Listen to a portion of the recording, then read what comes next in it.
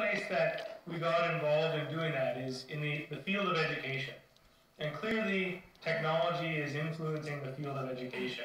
We wanted to connect to people who are involved in that process and innovating in education using technology to advance two goals. One, to teach basic and advanced web development skills.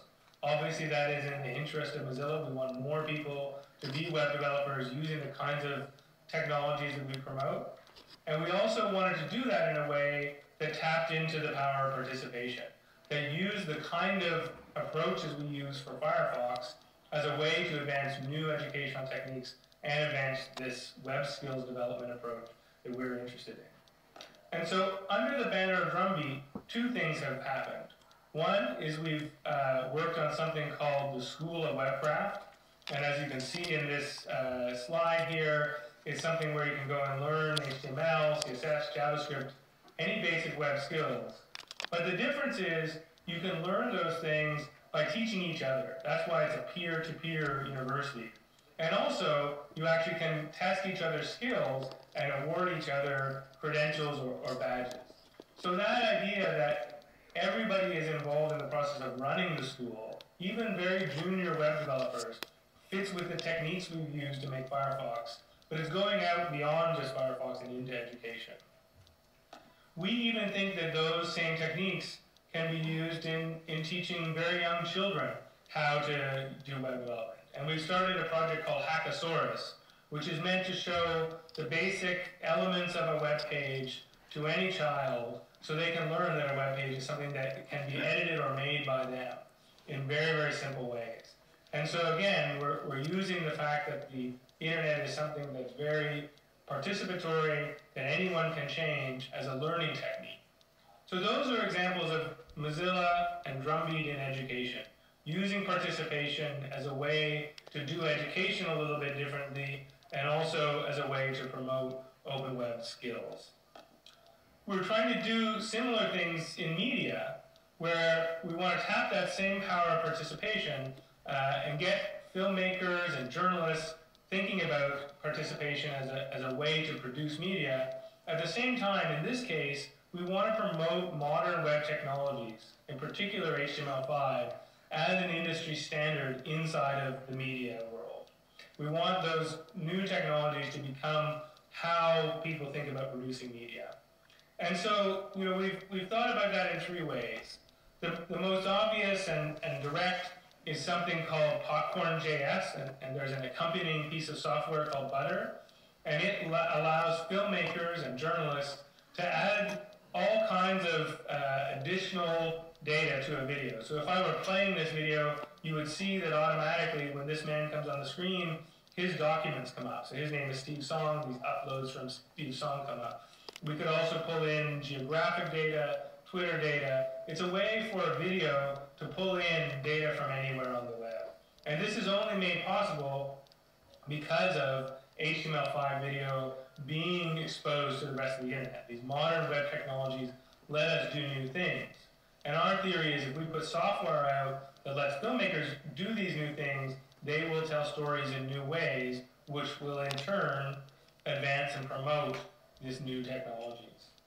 Similarly, we've started to work with something called universal subtitles as a part of Drumbeat, which lets anybody translate any video anywhere on the web.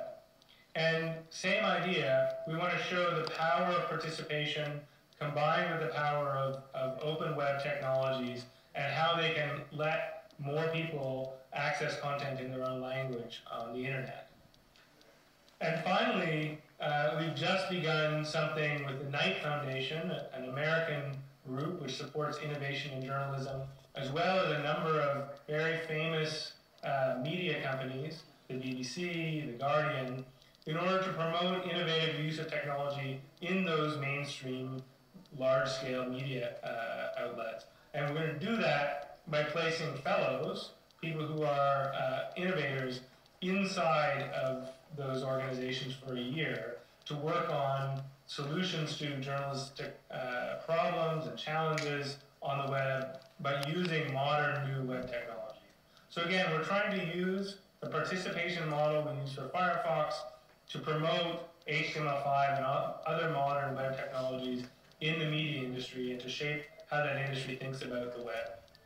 And so that again, like with education, is an example of Drumbeat, moving out beyond Firefox, promoting the same kinds of open web technologies Mozilla has always been standing for and believing in, and using the power of participation to help that particular industry, to help media, to help education, to promote innovation in those areas.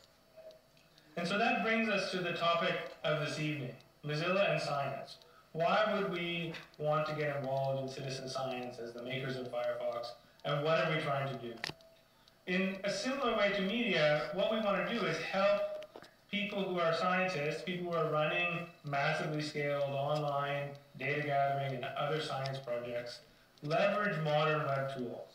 And particularly leverage HTML5, which lets you do better data visualization, which lets you do offline storage, which lets you do different kinds of activities across your browser and your mobile devices using the same pieces of software. We want those capabilities to be available to scientists.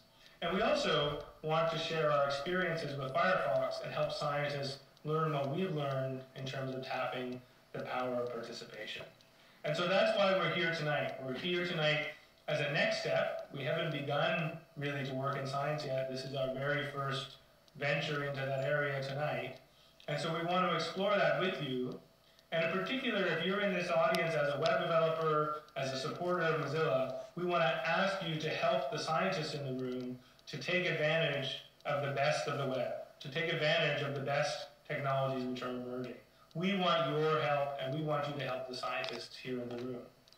And so, at a broad level, this is a collaboration between Mozilla and this Drumbeat initiative, which is about moving beyond Firefox, and the CAS at Home project, which is about bringing citizen science to the Chinese scientific community and helping to bring everybody together around specifically Chinese science projects.